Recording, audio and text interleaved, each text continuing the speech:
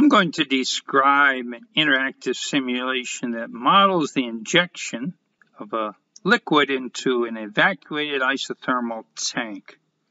And so the simulation allows you to vary the temperature of the tank and the moles injected. So in this case, if we inject 1 mole, that corresponds to 0.08 liters of liquid propane.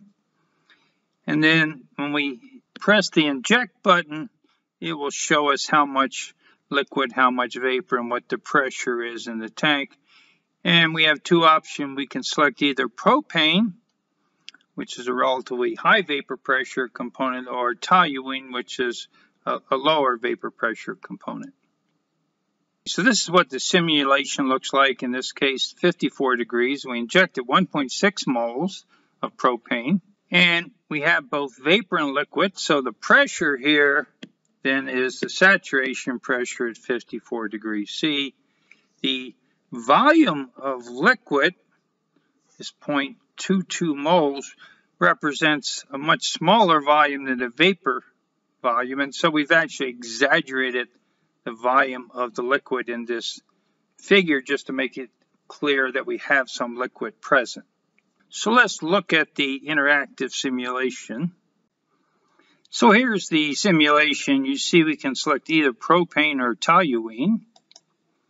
And let's make the temperature high, and let's inject a smaller amount.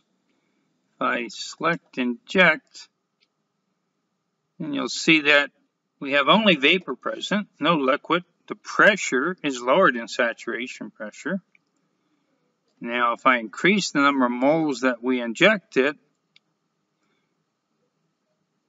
where the temperature is such that we don't have any liquid present.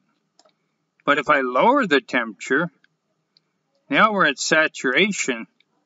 And let me just go back and lower the number of moles. So if I lower the temperature, we're at saturation condition now. So saturation pressure 7.74 bar at 16 degrees C. If I inject more moles, it all goes into liquid phase, and then it actually starts to decrease the volume of the vapor phase slightly because the liquid, of course, occupies some volume. But remember, the amount of volume occupied by the liquid is small compared to this total volume. Total volume is 2 liters, and the volume of the liquid, based on this diagram, is about 0.07 liters or so.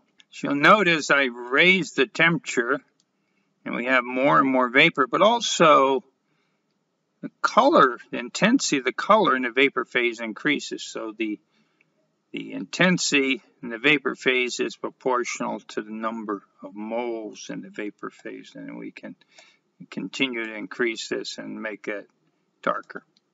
High enough temperature, again, all vapor, reset back to our initial conditions of injection. So it's important to remember here that the pressure in the tank is always at saturation pressure if we have two phases, or it's lower than saturation pressure.